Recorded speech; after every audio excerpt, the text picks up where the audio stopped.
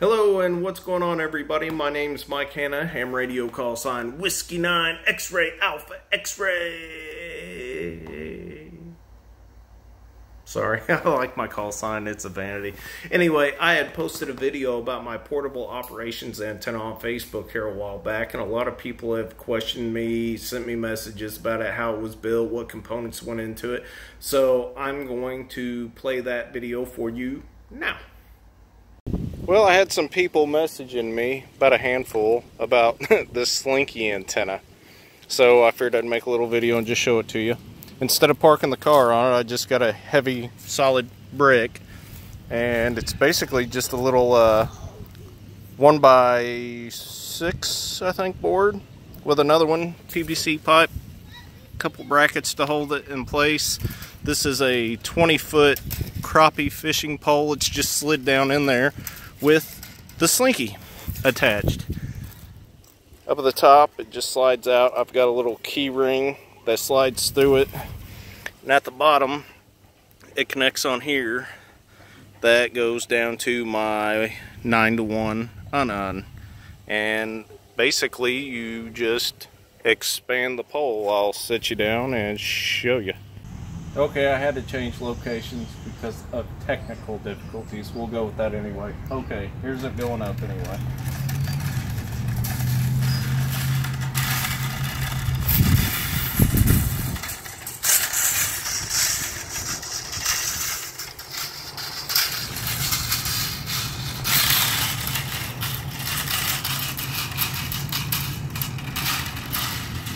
That's all there is to it. Goes up really easy, and here's it going back down. Quick enough, right? Thanks. Okay, everybody, that was the video that I posted on Facebook here a while back, and that is basically the antenna in a nutshell.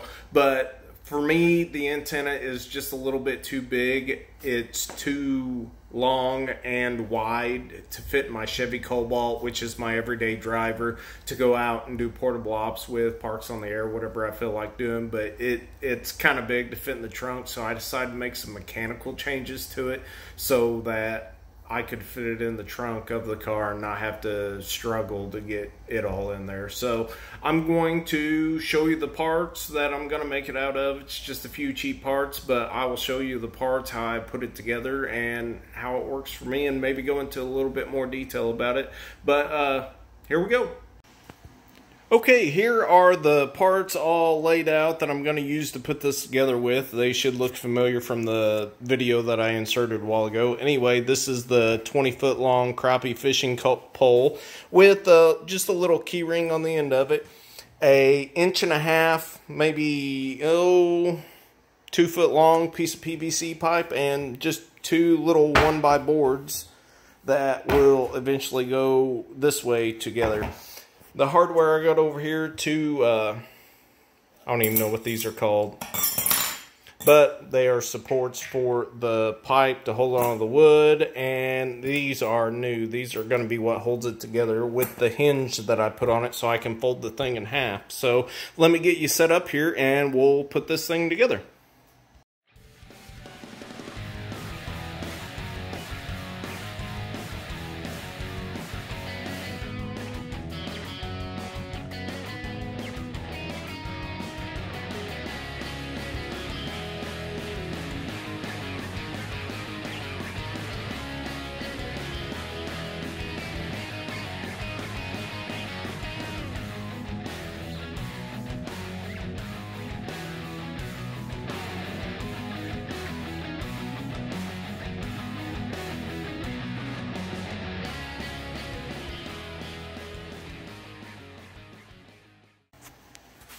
Alright guys, I have got the hinge on, and all that I have done so far is hinged this piece so that the vertical piece will hinge down and lay down on the horizontal piece. So now I'm going to mount the pipe on the outside here. That way it will all stand up like this whenever I'm finished. So let's get to it.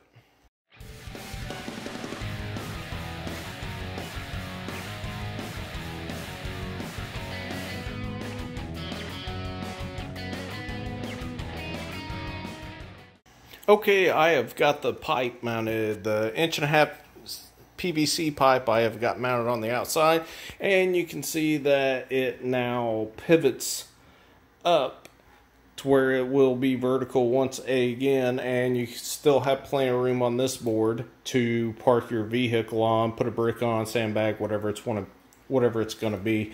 I do plan on changing all this wood out with some vinyl wood looking esque type stuff that I have, that way I don't have to worry about it rotting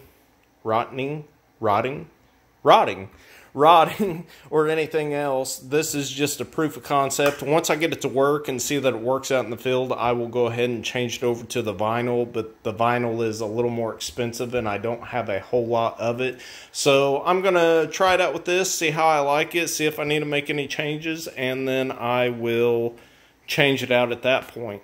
Now that I've got it hinged and the pipe mounted, I am going to use these guys here, and I'm going to mount these in here and these little eyelets down in here. That way, whenever I stand it up vertically, I can hook the hook into the eye holes down here and keep it vertical. So let's go.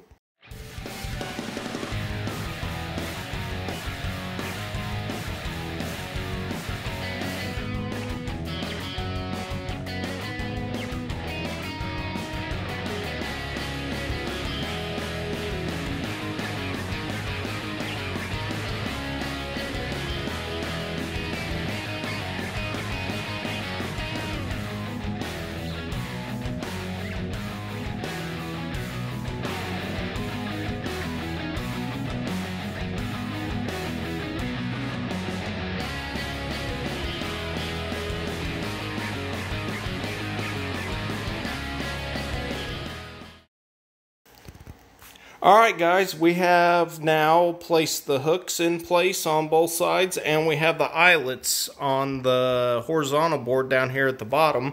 Now with the hinge that we installed earlier, we can just lay this guy up, and if I can do this with one hand, we can put the hooks into place, which are going to hold the vertical board vertical.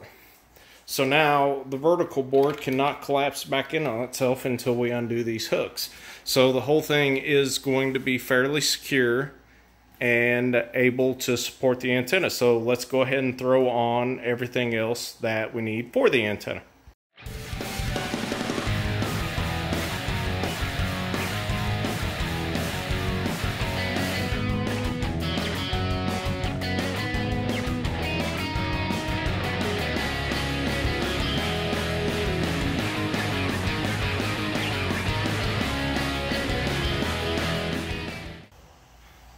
Okay, we have installed this. I'm not sure what it's called. It's a little nub that is wood threaded on this side, which runs down into the wood and holds it secure.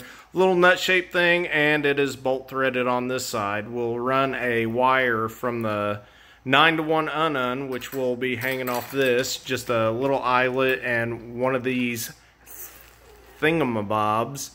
The 9-to-1 will hang off that, and a wire will run from the antenna side of the 9-to-1 up to this nub, and the Slinky will connect with a ring terminal and go up the pole. But anyway, let's get this 9-to-1. I've got a little hook on it,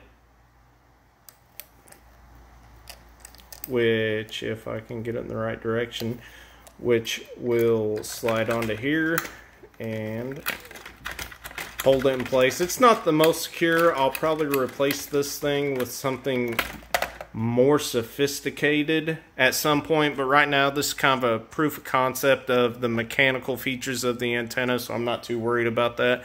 And that's it for the 9-to-1, the SO239, the counterpoise side, and this side is for the antenna, which we will connect up here to this nub, which will run on the Slinky up the length of the fishing pole. So let me go grab a few more things and I'll be right back.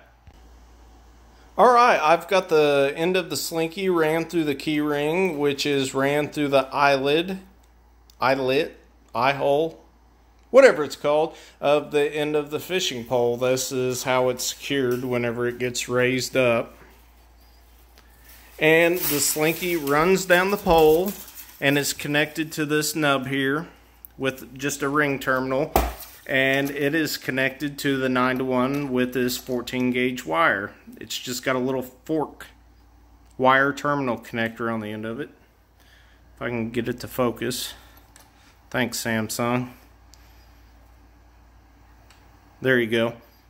And this side here is for a counterpoise. The counterpoise length was a lot more important whenever I was using the internal tuner on my Icom 7300, but with the after I got the LDG IT100 auto tuner, it's not as important for the length. I'm sure it works better if the length is correct, but I put a 25-foot counterpoise on it and just leave alone. That LDG IT100 auto tuner seems to be able to tune up 80 all the way down to 5 meters with it. So it's about the gist of it. I'm assuming I'm going to be a lot happier with the antenna now that I can just unhook these and lay the antenna down. It should be a lot more portable, easier to get in and out of the car, and I do believe that I'm going to be a lot happier with that.